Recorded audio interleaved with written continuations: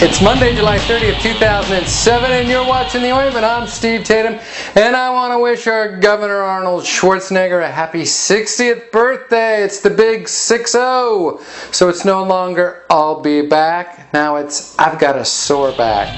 Our top story, Britain's new Prime Minister Gordon Brown is visiting the United States this week. That's because his predecessor, Tony Blair, told him that's where you go to pick up your orders. Vice President of the United States, Dick Cheney, over the weekend had a successful heart operation where he had some artificial parts that helped pump his heart replaced.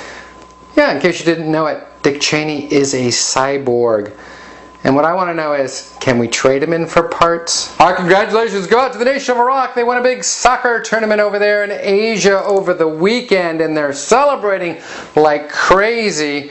That is until George Bush figures out a way for them to lose the tournament. And he's having a hard time because the tournament's over, but it's not going to stop him. The Liberal Political Action Committee, MoveOn.org, is organizing a boycott of advertisers that try to sell their products on Fox News. And I'm all for this. I say, don't advertise on Fox News. What you really ought to do is advertise on The Ointment.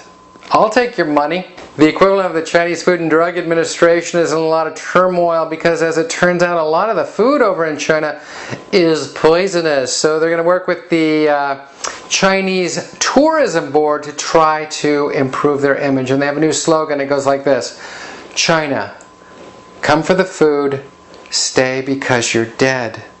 And finally, in entertainment news, Lindsay Lohan's new horror film was a huge bomb over the weekend. The film is called I Know Who Killed Me. The answer apparently is Jack Daniels. Now watch this and tell me if you don't agree with me that this is just clips from Lindsay Lohan's personal life.